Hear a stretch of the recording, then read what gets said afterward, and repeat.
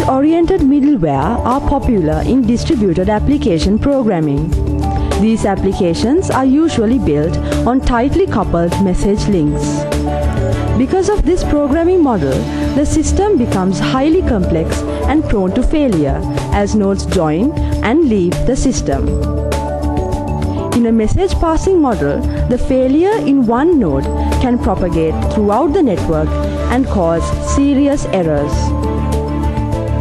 What they need is a communication model decoupled in time and space.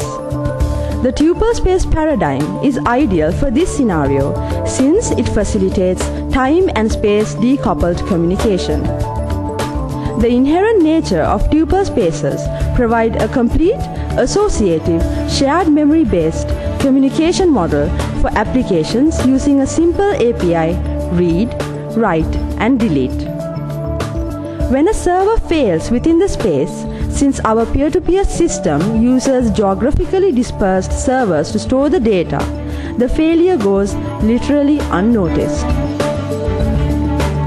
In addition to Java application middleware, BISSA also implements an in-browser tuple space that facilitates communication for browser gadgets between gadgets within the same server, between gadgets residing in different tabs, or even between gadgets that reside in two different machines. BISSA ships a Shindig feature for gadget developers. They can use this feature to implement inter-gadget communication using a standard API widely available.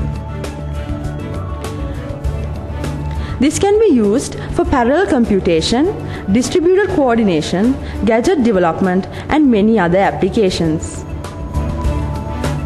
Thus, BISSA provides a unified communication platform that can span from browser to Java applications, making it a first of its kind solution.